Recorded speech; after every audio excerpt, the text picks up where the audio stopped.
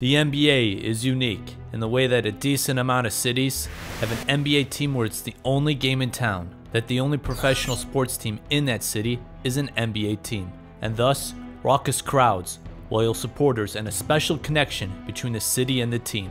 If there is one city that has a special connection with their NBA team that is similar to the Green Bay Packers, it might be the Sacramento Kings. It has always seemed tough to being part of the Sacramento faithful in the 80s and the early to mid 90s.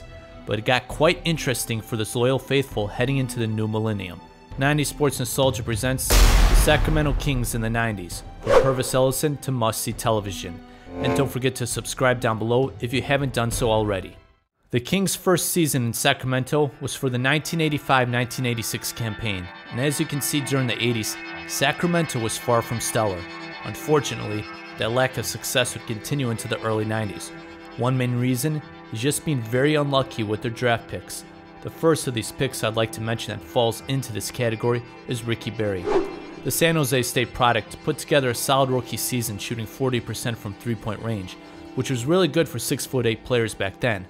But on August 14, 1989, Berry was found dead from a self-inflicted gunshot wound at his home and left a suicide note.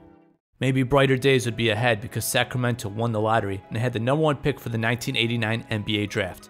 However, there wasn't a definite transcendent player to select first overall like a Hakeem Olajuwon, a Patrick Ewing, or a David Robinson.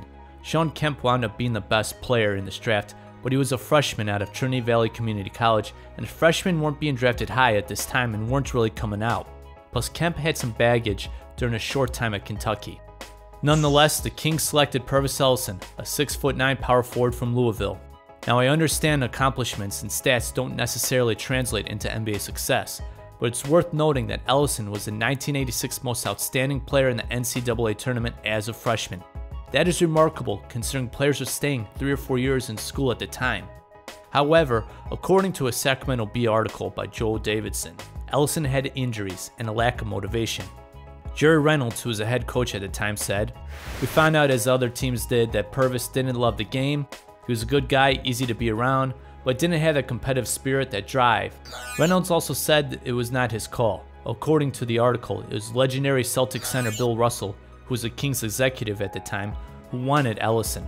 Oddly, the Kings did not bring in Pervis for interviews and did not work him out prior to the draft. But Bill Russell was convinced that never nervous Pervis was the best player. Furthermore, Ellison was the weakest player in terms of strength of all the players who came out to the combine. Obviously, it didn't pan out. The Kings won 23 games. Dick Motta became the head coach mid-season, and never nervous Pervis was quickly being named out of service Pervis.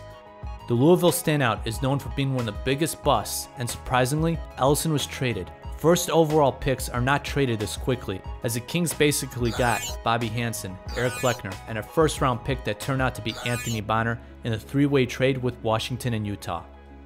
Outside of Ellison, there were some interesting names on the 1989-1990 Kings roster, like Ralph Sampson, who was basically at the end of his career at this point, Wayman Tisdale, who had his best seasons with Sacramento, and Danny Ainge, who was an all-star 2 seasons ago, but it was strange seeing him in Sacramento Kings blue.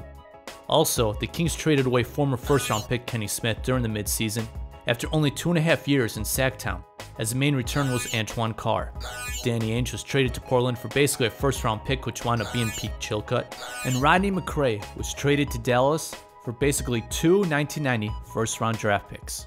As a result, for the 1990 NBA draft, Sacramento became the first NBA team to have 4 selections in the first round. With the 7th overall pick, the Sacramento Kings selected a highly decorated college basketball player in Lionel Simmons. In my opinion, considering where they were selecting, it wasn't a bad selection. I like Simmons' skills a lot, but unfortunately, Simmons' career declined quickly and only lasted 7 seasons due to injuries. I don't understand why some may consider Simmons a bust early on, but the LaSalle product showed flashes of being a really good player. The other first-round selections are Travis Mays, Dwayne Coswell, and the aforementioned Anthony Bonner. Simmons was Rookie of the Year runner-up, and Mays, who could really shoot, was on the second-team All-Rookie team. However, Wayman Tisdale only played 33 games, but Antoine Carr was a nice surprise, averaging 20 points a game. The Kings improved by 2 wins, but was ranked last in terms of offense. Furthermore, an amazing stat to mention, the Kings were 24-17 at home, but had an NBA record worst 1-40 on the road. Sacramento was going to do more wheeling and dealing, as they decided to give up on Travis Mays and trade him to Atlanta for Spud Webb, and a second-round pick which wound up being Lawrence Funderburk.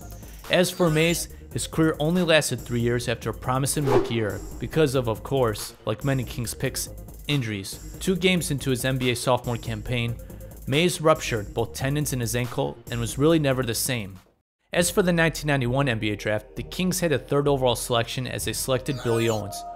Owens was an outstanding talent who was very versatile. Up to this point, the NBA hadn't seen too many 6'8" forwards who could rebound, score, dribble, and pass like the way Owens could. But Owens never played the 1991-1992 season for the Kings as he got traded to the Golden State Warriors. Now I went more in depth about this trade in my video about the Golden State Warriors in the 90s, as that link is below, but here are the main points. Billy Owens was a holdout until the start of the season. Don Nelson's Warriors were stacked talent-wise on the perimeter. Nelson said he was under pressure to get bigger and improve the team. Owens seemed to be the perfect fit with his talent and skills to complement Nelson's style of playing smaller lineups and creating mismatches. As a result, the Kings acquired perhaps their best player to represent Sacktown, sending Billy Owens to the Bay for Mitch Richmond, Les Jepson, and a second-round pick which wound up being Tyus Edney. This was obviously a great deal for the Kings to acquire the Hall of Famer. And I'm not saying the Kings should have kept Owens, but I always wonder what Owens could have done for the Kings and what kind of numbers he could have put up if he remained with Sacramento. When Owens was with the Warriors, he was far from being the top option and was not going to have the ball in his possession a lot, with players like Tim Hardaway, Chris Mullin, Chris Webber, Latrell Sprewell, and Sarunas Marciulionis. As a result, there are those who think Owens never lived up to his potential or to expectations. Richmond was outstanding, and Billy Owens, like so many other Kings draft choices in the first round, had injury problems. But the offense improved as the Kings had a solid trio in Mitch Richmond, Lionel Simmons, and Wayman Tisdale. Surprisingly, Spud Webb averaged 16 points a game, but the Kings only improved it by 4 wins. Also during the 1991-1992 season, Sacramento finally put an end to the 43-game road losing streak, which is still a record today. Enter the 1992-1993 season. Gary St. Jean would be the new head coach. The Massachusetts native came over from Golden State, where he was an assistant coach. And the Kings weren't going to do a lot of wheeling and dealing and trading as they did in past seasons. With the 7th overall selection 1992 draft, Sacramento selected Walt Williams, which wasn't a bad selection and definitely not a bust. But like all players who get drafted in the first round by the Kings in this era, had injury problems. The 1992-1993 campaign had Mitch Richmond only play 45 games due to a broken thumb, but Walt Williams really put together a fine rookie season and showed a lot of promise while sporting his high socks. Lionel Simmons was solid once again as Wayman Tisdale continued to put up numbers. However, it was another 25-win season for Sacramento, but a solid foundation seemed to be laid out with young talent in Mitch Richmond, Lionel Simmons, Walt Williams, and a low-post presence in Wayman Tisdale, but he was getting older. There is decent talent here, possibly just a point guard was needed to distribute the ball. For the 1993 NBA draft, the Kings had the 7th overall pick once again, and selected the NCAA all-time assist leader in Bobby Hurley. Seemingly, there was a lot to be excited about, with Mitch Richmond and Hurley in the backcourt, Tisdale and Simmons at the forward spots, Walt Williams coming off the bench with the ability to score. However, a very unfortunate accident transpired after the team's first 19 games. According to ABC 15 Arizona, Bobby Hurley was in his SUV. When it was hit, Hurley was ejected from his vehicle and landed in a ditch over 70 feet away. Subsequently, Hurley was rushed to a hospital in critical condition. Hurley lived, but was not the same player. Entered the 1994-1995 season, and here's where things begin to change a little for the better, which included a new logo. Jeff Petrie was the new general manager coming over from Portland. Brian Grant and Michael Smith helped change the fortunes and instantly made Sacramento a tougher and better defensive team. I'd also like to note Wayman Tisdale was released during the middle of the previous season, and the Kings traded for Olden Polynice, who was a tough dude in the middle. In regards to this new toughness on the Kings, I can't seem to find it, but I remember a Sports Illustrated article about these Kings and their new toughness, with rejected shots and hard fouls near the rim by Brian Grant and Michael Smith. Mitch Richmond was the All-Star Game MVP this season, which really helped Richmond gain national attention, which was well deserved. As for the team, at one point the Kings were 28-20 in February, which was uncharted territory for Sacktown. However, in late February and in early March, the Kings had a rough point, losing 7 in a row, 10 of 11. But the Kings had a 39-42 record with one game to go and a chance to play in the postseason. That game was against the Denver Nuggets in the Mile High City, as the winner would earn a trip to the playoffs as the 8th seed. Unfortunately, the Kings lost, but it was a nice season when considering the Kings' history since they moved to Sacramento. And one last point to mention, this was where Lionel Simmons was basically done. His production stopped mightily during the season, but would never be the same player due to injuries. Enter the 1995-1996 season. The Kings weren't drafted in the top 10 and selected Corliss Williamson, who was the Final Four Most Outstanding Player in 1994 and the SEC Player of the Year in 1994 and 1995. There was depth at the 4 positions, with Williamson, Williams, Grant, and Smith. Sacramento rushed out to a 5-0 start. Then February hit, and again, the Kings struggled during a stretch, losing 11 in a row, 16 out of 17. During that stretch, surprisingly, the Kings traded Walt Williams after only 3.5 seasons and Tyrone Corbin to the Heat for Kevin Gamble and Billy Owens. Yes, that Billy Owens. And even though Owens was only 26 years old at the time, he wasn't the same player that he was when he was on the Golden State Warriors. Anyways, Sacramento once again posted a 39-43 record, but this time they earned a berth to the playoffs. As the 8th seed, Sacramento would be going up against the top-seeded Seattle Supersonics. Seattle would take Game 1 in a best-of-5, but Sacktown won Game 2. At this point, there was probably sensationalism with the media about Sacramento possibly winning the series.